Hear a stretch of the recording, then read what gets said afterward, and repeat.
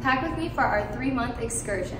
So we have one checked bag, one carry-on bag, and one personal item. So for my checked bag, whenever I open it up, right here I have jewelry, I have a pair of shoes in each one of these. Then right here I have my yoga mat for working out, and I just fold that up and put it right on top. Next I have my boots, which I laid right over the top right here. Then I have all my clothes, which I folded out really thin so they're not bulky and I can stack them on top of each other. I also packed my clothes in similar color schemes, so everything was pretty neutral and pieces that I knew that I could mix and match with one another, as well as a lot of jumpers and rompers. Then I have a few different packing cubes. So this is a packing cube right here that has my bathing suits, cover-ups, and like little like cute beachy tops, as well as some other packing cubes that have like my underwear, pajamas, and other things of this sort. So that is what's in my checked bag.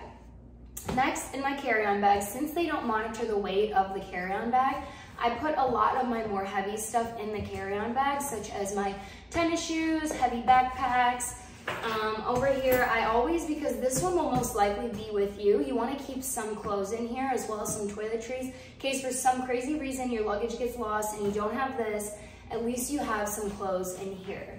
So also right here I have all my workout stuff, more packing cubes, and then I have a few things that I take with us whenever we travel, which is like a portable smoke detector, a portable carbon monoxide reader, as well as different tripods, waterproof phone cases, you know, just things of that sort, medicines and all that good stuff. And then a few more pairs of shoes and sunglasses in these.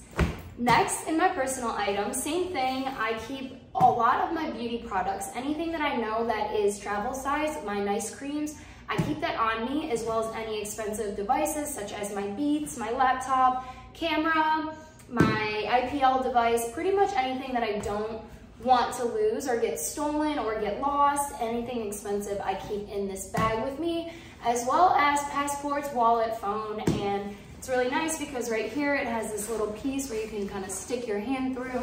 You can stick it right on top of your luggage and you are ready to go. So that is what I keep with me whenever we travel for, you know, 3-4 months at a time, and I'm able to mix and match. Plus, I do a little bit of shopping here and there, but even if I do shop, it's stuff that matches what I have and kind of goes with, you know, the vibe of the place that we're at. So I hope that someone found this helpful, and have a great day.